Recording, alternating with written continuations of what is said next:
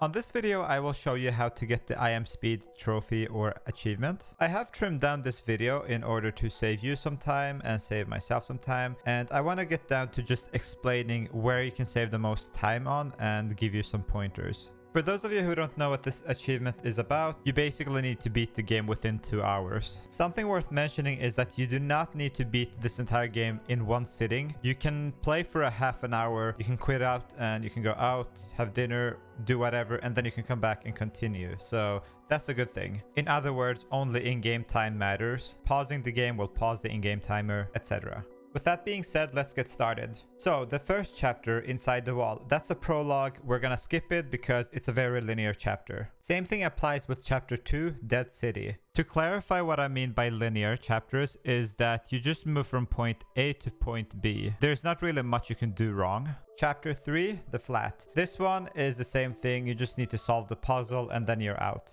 So we're skipping it. Chapter 4, The Slums. I will admit that there are faster ways of clearing this chapter, but for the sake of this achievement, this is more than enough. Get up on the roof and get the NPC guy to drop the paint bucket. Get the detergent. We'll need it for later. Find Balthazar's flat and collect his notes. Once you have Balthazar's notes, go for Clementine's notes. Head for the library and collect Doc's notes.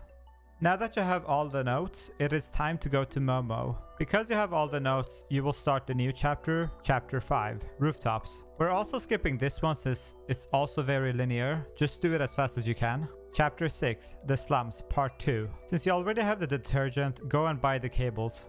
When you have the cables, head to the bar and meet up with Momo. Follow Momo up to Seamus's house, get the tracker, then go and get the poncho. Go to Elliot, fix the tracker, go back to Seamus. Chapter 7, Dead End. We're skipping this one as well, it's very linear. Chapter 8, The Sewers. We're skipping this one as well, it's too linear to cover. Chapter 9, Ant Village. Just get to the top and progress to the new chapter. Chapter 8, Midtown. Just like the slums, this is also one of those parts of the game where you can save a lot of time if you do everything in a specific order. Start by heading to the apartment complex and get to Clementine. Do not speak to anyone, do not start anything, aside from going to Clementine. Once you've spoken to Clementine, follow this route. We're gonna go for the cameras. You don't need to speak to anyone, just go and break the cameras. Something I forgot to mention is that it is completely okay to die. If it happens by the sentinels or whenever, it's okay.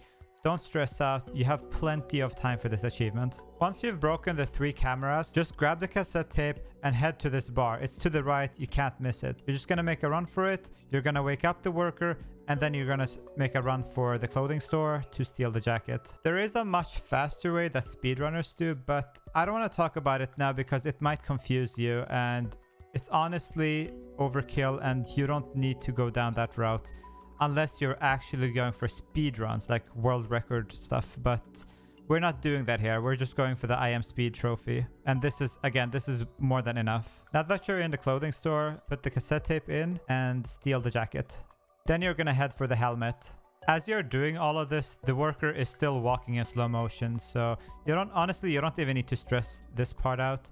Get to the box and wait till the worker comes to you, and then when you're inside, get the helmet, and then you make your way over to Clementine's contact. I'm not going to include the factory because that area is also linear. Once you finish the factory, go to Clementine, do the tasks, and then start heading towards the club. I'm not including Clementine's apartment or the sentinel stuff, again, because it's very linear.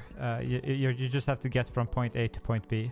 Talk to the guy by the window as usual, and the first thing you're going to do is you're going to head for the drink. You're not going to speak to anyone, just head for the drink by the bar, and you're going to grab it and you're going to bring it to the NPC and you're going to grab the lever. The quickest way to get the lamps down is to touch the right button and the left one. Ignore the middle button. Chapter 11, Jail. We're also going to ignore this one. It is very linear. You can do this on your own. I believe in you.